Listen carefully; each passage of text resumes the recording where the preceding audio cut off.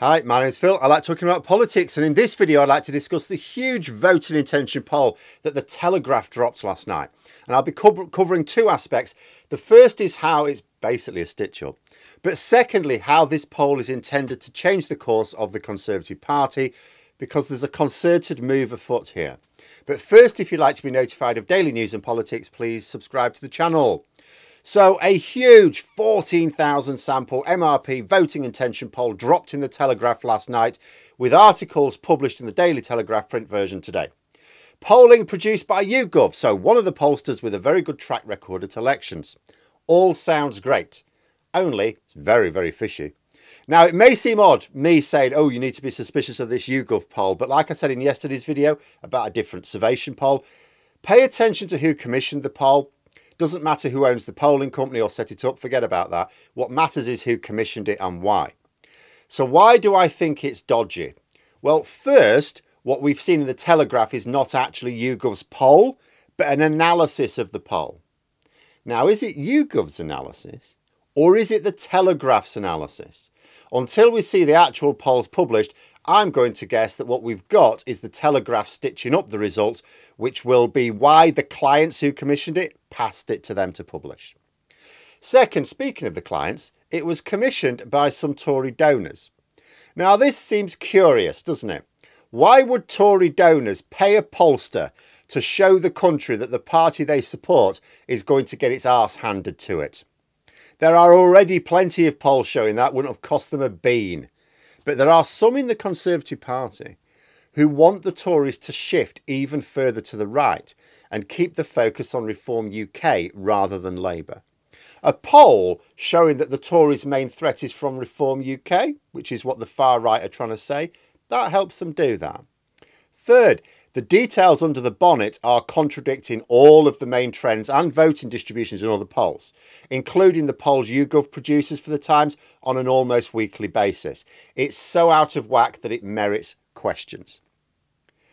Next, the results show that, fourth one is that the results show Labour winning 385 seats and the Tories winning 169.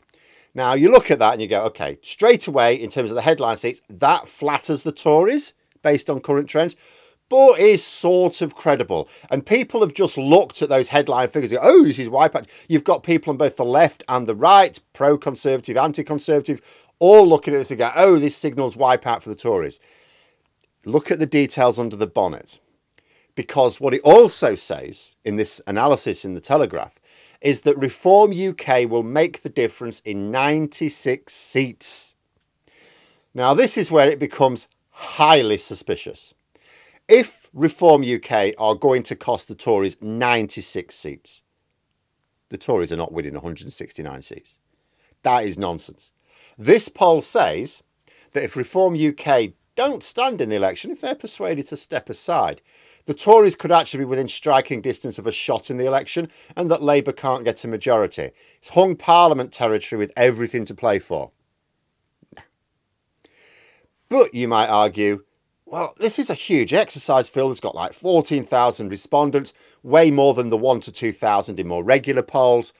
Yeah, absolutely. All sounds impressive. This is a proper effort has been made here. So how can I be sure that this clearly detailed poll has it wrong just because it's contradicting the other polls, including YouGov's own weekly ones for the Times? Simple. This isn't a battle of the hypothetical polls. We've had actual polls. We've had people go to elections last year. We've had by-elections. We've had by-elections in leave areas. We've had by-elections in lots of different areas. When Reform UK were doing as well in the polls as they are now, but they didn't do very well at the ballot box. And as I've mentioned before, by-elections are really good for attracting protest votes. So you would have actually expected Reform UK to... The vote share for Reform UK in these by-elections should have flattered them. They should have done extra well because they'd be attracting Reform UK voters and Conservative voters who will vote Conservative at the next election but want to send a message to the party at the moment. If Reform UK were on for making the difference in 96 seats and the Tories were still managing to win 169 despite that, We would have seen signs of it in by-election results. What we've seen is the opposite. Reform UK results in by-elections have been pathetic, way below that predicted by most pollsters. And the Tories have been obliterated in all but Uxbridge, where their share of the vote still collapsed, only clinging on by a few hundred votes. This poll heavily flatters both Reform UK and the Conservatives in terms of not only all the other polls, which have their own disagreements, but with the by-election results from last year. My fifth reason is that this result is exactly what Conservatives on the far right want to see. There was an instant and obviously coordinated bombardment of social media when the poll dropped last night. All the usual suspects all saying the same things, decrying the booting of Boris Johnson and saying they need to stop the boats or it's all over for the Tories. Basically, these results are exactly what the far right want to see, and the timing is also highly suspicious. It is just before a crucial week for the Rwanda bill. Sunak says he will not entertain major amendments tomorrow. The One Nation group of Tory MPs, who have roughly the same numbers as the far right, they say they will block any amendments put forward by their swivel-eyed loon colleagues. So taking it all together, what we have is a poll which has results out of kilter with every other poll, including the YouGov polls commissioned by the Times.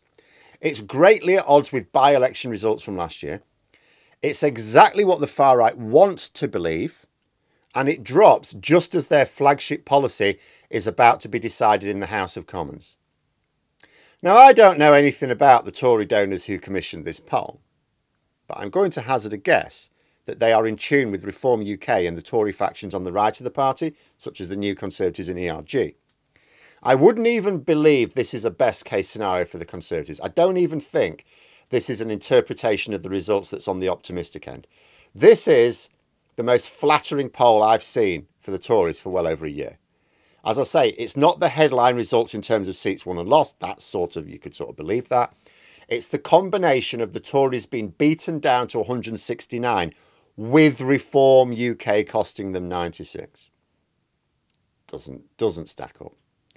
Also, there's another bit of very obviously dodgy analysis. So this idea that Reform UK would cost the Tories 96 seats, which would, and if they stood down, that would put Labour down to 311 seats, which is below a majority, and the Tories on 265 seats, which is, well below a majority, but within striking distance if the polls narrowed further.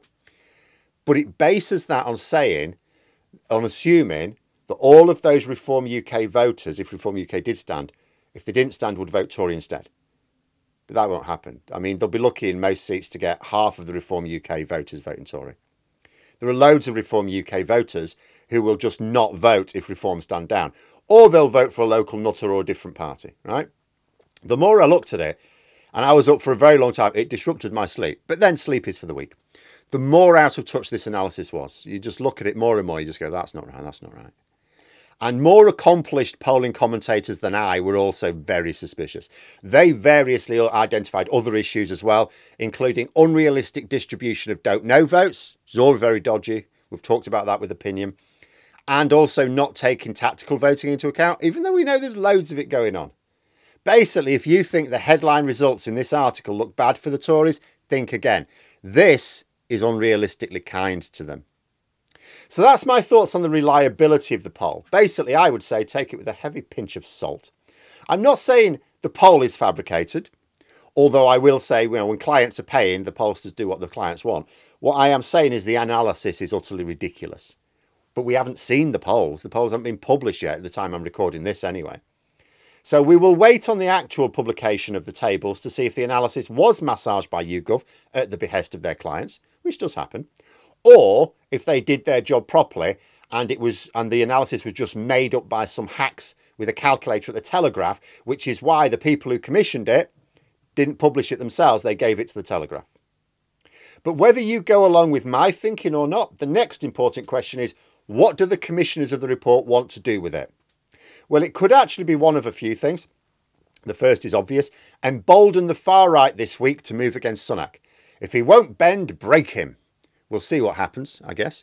Lee Anderson's already threatened to quit. I'm not sure that's much of a threat because he wasn't any use as deputy chair anyway. He seemed to slag off his own party as much as defend it.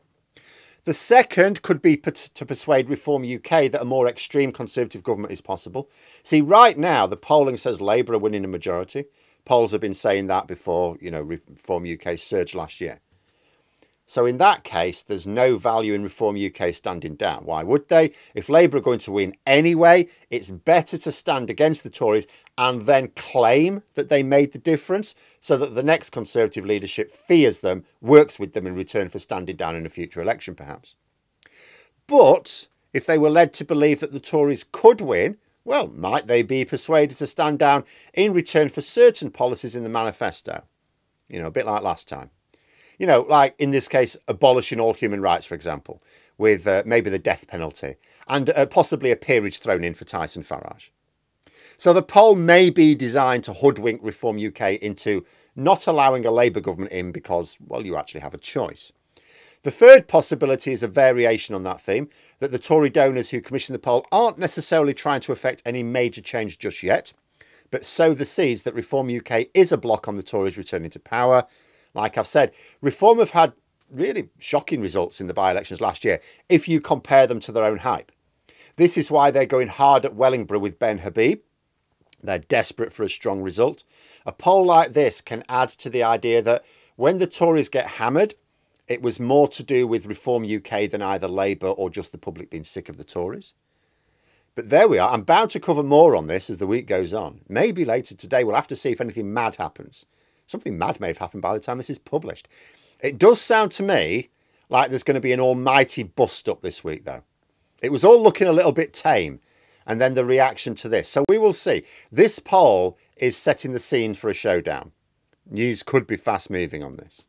But those are my thoughts. Let me know yours in the comments below. Hope you found the video interesting. If you did, please click the like button. And if you'd like to support the channel further, the join button for memberships. And until next time, I'll see you later.